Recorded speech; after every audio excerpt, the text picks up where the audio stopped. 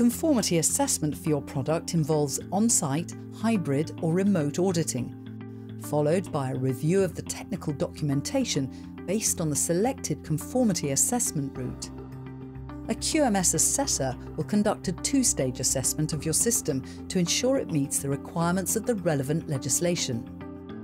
At Stage 1, we'll review the completeness of your QMS. At Stage 2, we'll review the effective implementation of your QMS and its compliance with the relevant legislation. Assessment routes and the involvement of a notified body or an approved body depend on device classification. To understand which requirements you need to meet, you must classify the device and identify the appropriate conformity assessment route for your product.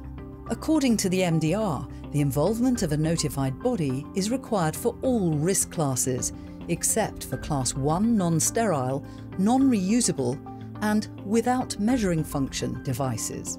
According to the IVDR, the involvement of a notified body is required for all risk classes, except for Class A non-sterile products.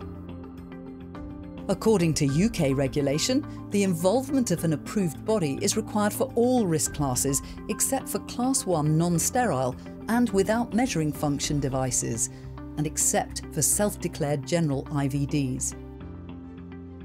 We review the route you chose to confirm its suitability and work with you to execute the most efficient review process.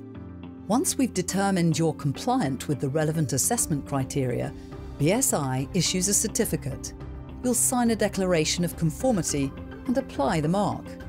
Unannounced audits will be performed at least once every 5 years.